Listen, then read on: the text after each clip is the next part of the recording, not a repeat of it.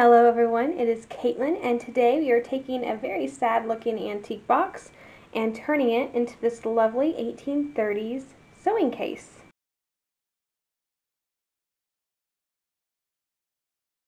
So here's the box we're going to be working with today. I bought it online, I think it was Etsy for like 30 bucks. And I spent a lot of time looking at original sewing boxes from like 1800 to 1830 to kind of get an idea of what I would like. And this one kind of just popped up and it happened to be pretty cheap, so I figured, hey, why not? It does have a little bit of mother of pearl on top here, which is really pretty. There are definitely some condition issues, like there's staining and there's several cracks. There's a really long one here, there's another one here. It does close the little, I think these are called excursions. It's mother of pearl as well. Unfortunately, it did not come with a key, but it is like a skeleton key lock. So I have like several skeleton keys, and none of them are quite small enough. This is the closest I can actually fit it in there, but it doesn't go over, it won't actually go fully into the lock to turn it. So I am currently on the lookout for a small skeleton key, preferably in like silver and not gold, but that's, whatever I find. The bottom is pretty damaged. And there's some cracking in there as well we're going to have to work on. It's definitely going to be a process. Inside, it looks pretty sad. Lots of remnants of glue we're going to kind of, slowly chip out. It was covered with this lovely, I don't even know what you would call this, but it's reflective and it's horrendous. But I noticed, because I was trying to peel it off when I first got it, look at this beautiful paper, marble paper at the back of it that it was covered in. So at some point in time, I'm sure this was a really nice little chest, but yeah, not anymore. And then we have the more lovely green reflective paper then. So, yeah, that's kind of where we're at. So I think first of all, we're going to try to peel it back and get all the lovely icky stuff off, as much as we can anyway, and then we can talk about how we're going to restore it. I've seen a lot of them that are that were lined with silk. Several I saw were lined with silk in some places, but then they had marble paper in other places, and once I saw this marble paper, I was like, ooh, I want marble paper in part of it. So I actually have a stash of marble paper back when I tried bookbinding as a hobby. I wasn't very good at it. So I actually have found, I think I found some marble paper that I think I will like for this project. So, yeah, that'll be fun.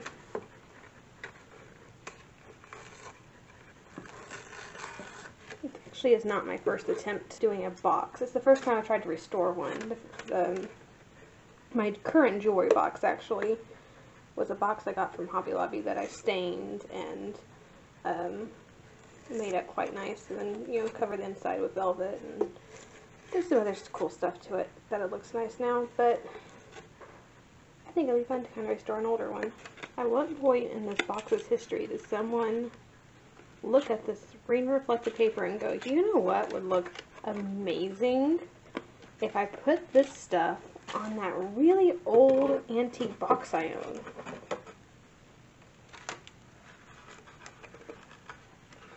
I don't know what they were drinking, because I don't think this ever looked good. Okay, so that took quite a while, but it is done now. So there's this part, and I did leave this on the back. There's still some of the green on there because I was pulling off the marble paper and I didn't like it. I would rather keep this on there, so I left bits of that there, but not that big of a deal. Everything else is off. This one had some sort of silver paper underneath the green one, and in here there was white underneath it, so it took quite a while to get through all those layers, but yeah, I've been working on it for about a day and a half now, and it's done. The top part in here was the hardest to get off. All that orange did not want to come off. It looked like it was painted in there, but it is finally there. A little bit of glue residue left, but I think it'll be okay. So I think the next step is, well, today's Saturday, and I usually go to my parents on Sunday and hang out with them on the farm. So what I think I shall do is bring this to my dad and ask him how to fix random cracks. And there's a whole crack in the bottom as well. So I'm going to figure out how to do that. And I'm hoping he can help me because this one's missing a piece of wood that would have gone here. And it sits in here kind of funny, but I don't know why it's sitting. Like this side's really high and this side's really low. So I don't know. I may end up even asking if we can make a whole new tray. But we shall see tomorrow. So I have this marble paper for part of it. I think I'm going to use. I'm not entirely sure I'm going to use the marble paper yet. I would prefer to have blue because the silk I'm going to use to recover it, the silk part is blue, but the originals I have seen, they don't necessarily match. Like the paper will be like cream and then it'll be lined with blue silk. So I'm not terribly concerned about that part. And I did like, because this has some silver in it, which most of the pieces I'm using, like here's the button hook, are silver. And then I'm also using mother of pearl pieces to go with the mother of pearl on the sewing chest, because I want this to look like a sewing kit that kind of came, like a sewing chest that you bought. Kind of a higher end one, since Sarah was very wealthy and attended school in Nashville and then New York City, and married a senator and was daughter of the wealthiest man in Texas. I think I need something fairly fancy for my sewing kit for her, and so I'm going with mother of pearl to match the chest and silver. But we shall see. I'm not entirely sure I'm going to use that yet, so it's an option. I have it. And this is the silk I bought. This lovely aqua blue silk that I think will look really good with the mother of pearl bits and silver, and it looks really good with the dark wood. So yeah, I think that's going to be the plan as soon as I figure out how to fix the parts of the case that need to be fixed, and then we start looking into the recovery portion of it. Okay, so looks like we're doing pretty good. So my dad helped me with this part. This part needs a little bit more fixing again, but the part that we did two different things, and on this side it worked, on this side it kind of didn't. So I'm going to take it back on Sunday and we're going to finish it. But it's looking pretty good. On this side you can hardly tell if there's a crack there. My dad very kindly fixed this so we have 4 sides now to our little tray. And we fixed the hole in the bottom, which is going to be covered in silk anyway, so I'm not concerned about the appearance of it. I just needed it to be sturdy. And then we fixed how it was fitting in there. So, I say we. My dad did all the work. So, yeah, it's all ready to start covering. I think I'm going to forego the paper and just do silk. It's going to be easier. I think it's going to look nicer when it's all done together. I bought enough silk to cover the whole thing, I think. So, we'll go ahead and work on that. What I'm going to do first is see what kind of glue would work to put the silk on, because I'm concerned about the silk getting too wet and changing colors. And so I purchased some gum arabic, and I made a glue with it, and some glycerin and some water, which apparently is how you make homemade super glue when I looked it up. And so I thought we might do paint a little on, stick it to this board, and see if in like an hour or so how well it's stuck. And it is changing the color, and how well it sticks, to see if it's going to work, because that is a concern of mine. I'm also going to try where I put the glue on the board and see if that helps any whatsoever, if it's just a sturdy, if it helps with the coloring issue. So yeah, we'll check back in a little bit and see how our 2 test samples went. Okay, so this didn't work. So I have pulled other glues, all the other glues I have in the house, and we're going to see which one of these works, if any. So I have a little strips of this. Start with the school glue. I'll leave these for a couple hours and see how they turn out. And hopefully we'll have a winner. We can start recovering this box. Alright, so it's only been a few seconds for y'all, but it's been a couple months for me. I had other projects I decided that were more important than this one, so yeah, it's been a little bit, but I think I'm ready to get back to it. So first order of business, what I did was to take out the old lock, because even when I found keys that would fit inside, the lock wasn't doing anything. So I happened to have one that was very similar, a little lock mechanism, and I actually do have a key to go with it, so this thing's actually going to lock now. And it just fits in here, so I think I'm going to drill some holes here and here to attach it with these lovely screws. And yeah.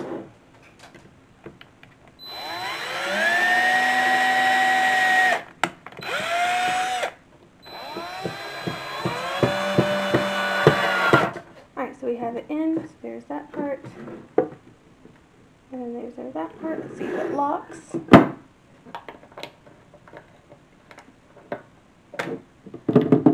Yay! Okay, so we have a locked box, and there's a little bit of a gap there, mostly because I didn't set this like in to there, but I think I can live with that, at least for right now.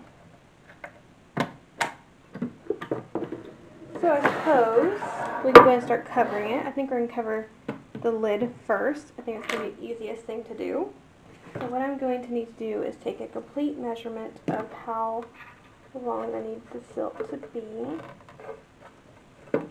plus a little bit of a fold over. That's roughly 10 inches. I needed 11 inches. 11 inches by 14 inches. Alright, let's try this.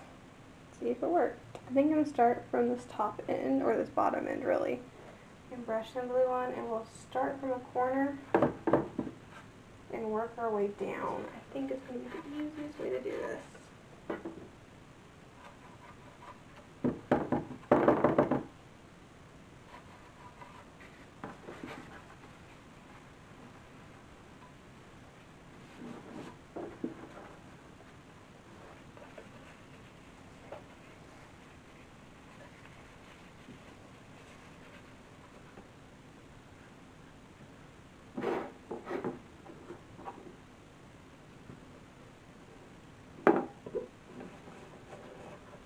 Alright, there's the first part. Yeah, just a little bit of spotting, but pretty good.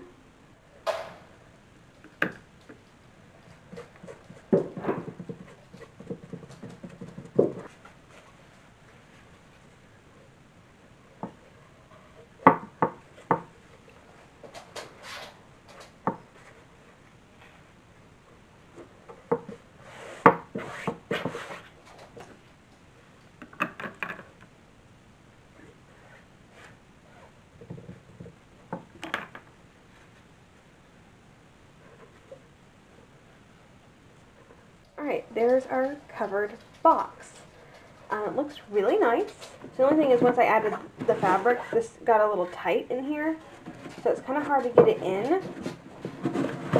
But if you put this in first, it works. Let's just say that. It works now. So I don't think I'm going to undo it and have my dad cut it down, and like that would just be too much work. So I think they're good with how it is.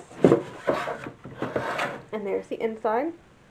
So it didn't turn out perfectly. Like, there's some rippling in here, just some random ripples, and there's a few spots. And we're going to blame the 8-year-old son that I supposedly have for any and all mistakes in this project, and any and all mistakes for any other 1830s project. We're just going to blame John for everything. So I think the next step is going to be to partition out in here. But I don't have all the stuff yet, so we're going to wait on that. I did want to show y'all what it looked like. And then I have stuff that's going to go inside, of course. I've just been collecting things, so I have a little mother of pearl tape measure that is antique. I kind of wanted to find one that didn't have its original tape, because I actually have silk ribbon that is the exact color of that I was going to put it on, but because this is already printed and it looks better than anything I would be able to write, we're going to go ahead and keep this. But it's itty bitty, but it's kind of cute. I have on order several things. I have little scissors. I have some things to make spools with, which I have some of them. So a lot of those spool holder things, the thread holder things that I've seen on originals were mother of pearl. They kind of come apart, and you put the wooden spool inside, and it hides it, makes it really pretty. It usually had the really pretty floral mother of pearl outside. And I found these little pendants that very, very closely mimic the originals. They're not exact in pattern, but none of the originals were the same. It was all kind of, you know, different. So I think this very closely approximates what I need. Unfortunately, I wasn't sure what I needed exactly, so I only bought 3 of them, and so I had to go buy like 20 more for these spools. And so I'm waiting on those to get here, and they might be a while. But I did find some bone little beads that are going to be the little holder, and I need to find something very small that's going to fit into this hole to kind of hold it together. Haven't found that yet. That is my project tonight to find. I have wooden spools. I'm not entirely sure if I need to leave them unfinished like this or if I should finish them. I need to go look and find some antique wooden spools from the 1820s and 30s to kind of decide what I need to do with that.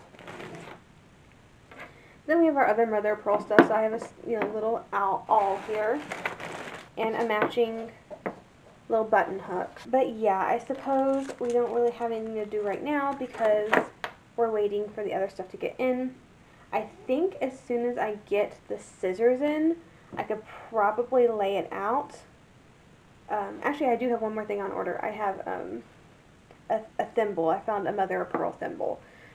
So I'm going to use one thimble that's silver and one that's mother of pearl. Because I've seen original boxes with 2 thimbles and they had 1 of each. So we're going to go with that because I think it'd be cool. And I'm always losing thimbles, so I think it'd be a really good idea to have more than one. I think that's a great plan. I don't think I am waiting on anything else, so it's just a matter of getting those in so that we can lay this out exactly how I want it. The originals are all different ways, so generally these little things and scissors are kind of in the middle somewhere, and these I'm thinking are going to go on the outside, kind of like this. And I'm thinking I could probably fit 5 on each side, which is a lot. I don't know if I need that many, because usually I only use like 5 or 6 colors of thread. I mean, it'd be nice to have more, but do I really need it? It's kind of the question, because I do most of my sewing with really 4 colors. I do gray, white, brown, and black. Pretty much get me through everything I do. And of course we're still in a pandemic, so you never know when things are going to show up at my door. Alright, so here we are. I'm starting to glue the section parts in, I suppose. So I got these done, and these are going to be where this part sits. So basically I just took some book board, which I had left over from another project, and I covered it in the silk, and I got pieces like this, and that's kind of what I'm gluing in. And these are probably a hair taller than they need to be, but it's so close that I'm going to leave it, I think. Now if those are in there, we can go ahead and put in this part. So basically I'm going to put glue on each end here, and then glue all around the edges on this side, and I'll just slide it in, and it should stay. Alright, there we are. So there's the corners at least. That's looking pretty, and that looks pretty good, I think. So I have one more I'm going to put in the exact center here. And on one side we're going to have like scissors and all the other bits. And on the other side I'm probably going to make 2 compartments, maybe for like closures and then like ribbons and something. I haven't quite figured out exactly what I'm doing for that part yet, but we're going to figure it out. I'm going to mark the exact center of this. I think I'm making a little cushion to put these on so they're not sitting like way down here. So maybe they can lay a little bit closer to the top. I'm not sure how I want to do that yet, but I do want this. So like I think I want thimbles here. I have 2 of them.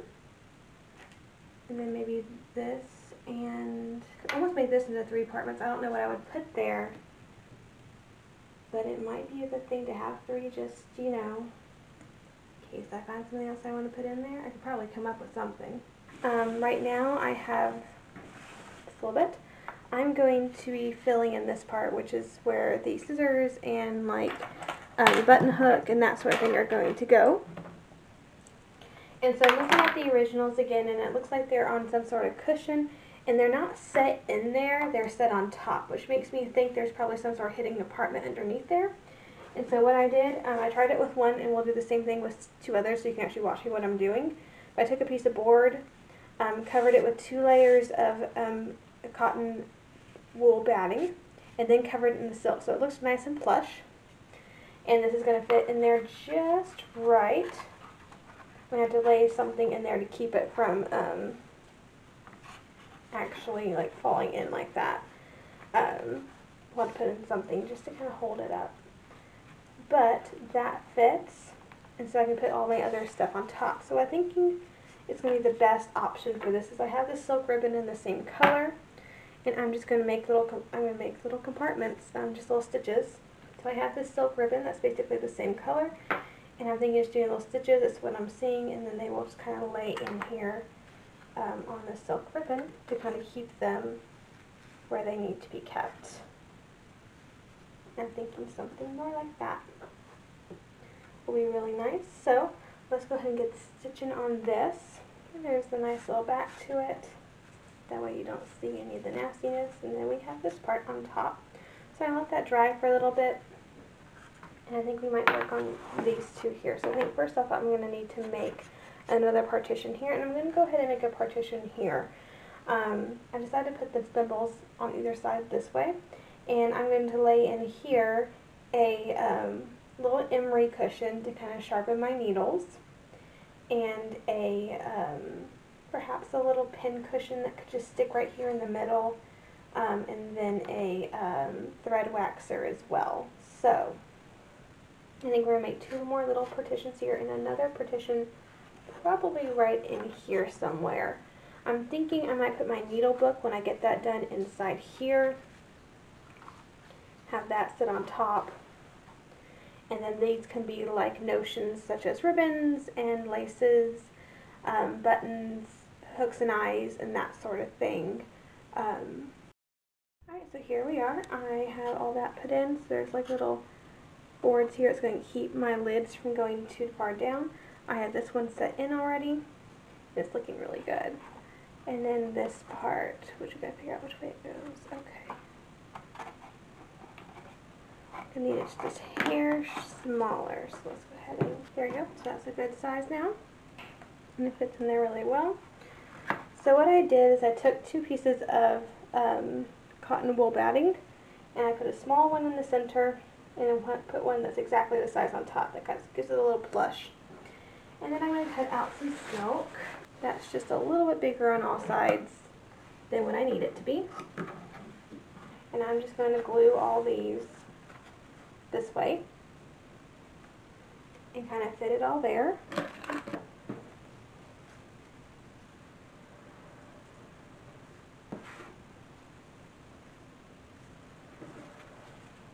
And here we are. So we're basically ready to assemble this thing, which is really awesome. I'm super excited. I have been working on this since June, and it is the first weekend in October. So it has been a long time coming, but I am very pleased with how it's turning out. So I went ahead and filled these spools with silk thread. So I have my silks on this side and my cottons on this side. I can't find my black silk thread. I don't know where it went to, so that one's empty right now, but I'm sure it'll turn up eventually and I will fill it then. I put some hooks and eyes on this side, period buttons on this side, so pretty little jet ones. Some other pearl ones, and some basic china ones. I use these a lot in my underpinnings, and sometimes they pop off at the most inopportune moments. So I thought it'd be a good idea to have some extras in here just in case. And then I need these cute little covers. I just drilled some holes into the little pendant type things, and made a little cover for it. And there's like little shelves here so it'll catch it. Just like that. So it's kind of nice and cushiony. And here's the other one.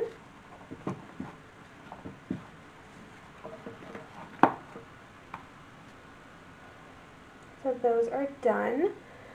Made a very pretty beaded needle case for this project. So I backed it with the same silk. It's a cute little sunflower on it, and it has Sarah's initials on the back. And I did some cutaway parts on it so you could actually see the silk underneath. And then there's all my needles. 4 little pages of needles. And some really pretty silk ribbon that happens to almost exactly match the silk in the actual case, which is really cool. But I thought this would be a good spot for it, right underneath the scissors and such. Speaking of scissors, here it is. It actually does keep them very secure, so I can actually even shake this, and they're not coming out. They'll slip a little bit, but they don't come out, which is really nice. I saw a lot of originals that had this little tail here to kind of pull it out easily.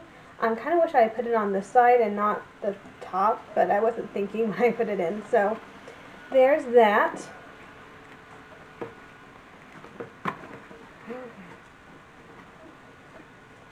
And it just looks so good. And then other pieces, so I have my mother of pearl thimble, my silver thimble, made a pincushion. It has this on the bottom to kind of weight it down and to give it something just to kind of stand up on because it's round, otherwise it would kind of move around. I filled it with emery, and I filled it with a mixture of emery sand and sawdust, so it's not super heavy, but it's fairly weighted. And I put like 50 pins in there, so hopefully that'll be enough. It doesn't really fit in there too much, but it fits on top pretty well, and it doesn't move around too much, and it fits. And because this has like an extra inch or so, it closes just fine. And I have, of course, my little mother of pearl yard measure. And it goes right there. I made a little emery cushion. It's a little lopsided, but it works to kind of sharpen my needles. And then I made a little bit of beeswax in the exact same size and shape to kind of to mimic these, to of course wax my thread. And that is essentially it. So there's our lovely case. I think it turned out fantastic. I don't think I could be any more pleased with this. It looks so nice.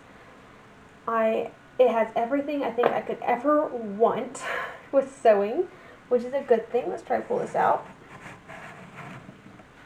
Here it is on the inside. So right now it's just my big pair of scissors in there.